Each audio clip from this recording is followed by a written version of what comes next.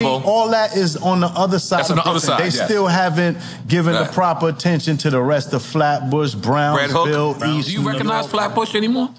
Do who? Me? Do you recognize it? Oh, I recognize it, but I'm in awe of all the buildings they put up and all got the Whole new Foods shit now, out right? there. I don't know if they got Whole Foods, but they got a Whole Foods look-alike on Flatbush and Parkside. Shout out to Jimmy Spicer, man, because that's my other biggest influence, because he was from Flatbush, too. He was from Brooklyn. And you're Trinidadian? Nah, I'm Jamaican. Jamaican? Oh, yeah. okay. And that's one of the reasons why on my first record I said I'm not a Puerto Rican, because coming from Brooklyn and so much cultural diversity in New York, everybody thought I was everything. Dominican, Puerto Rican. You do look all of that. You look all that. Everything. You look all that. Right. So I had to kind of dispel that one time, but I never got the answer Jamaican from anybody. Right. Me? Yeah. No, because I always, I mean, listening to your music, we always hearing you big up the Flatbush and all that. About remix this and we the remix that. No, y'all not, man. It's Howie T, Brooklyn, New York. Wow, let's go. Let's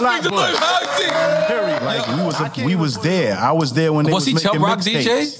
He's Chubb Rock cousin. Oh, okay, he's Chubb Rock cousin. Okay. And I believe actually Lil Sean had to bring him to Howie. Because he, you know, he was bashful, I guess. You know what I'm saying? But I wasn't. So I went to my cousin. I went to my cousin and I was like, yo, take me across the street.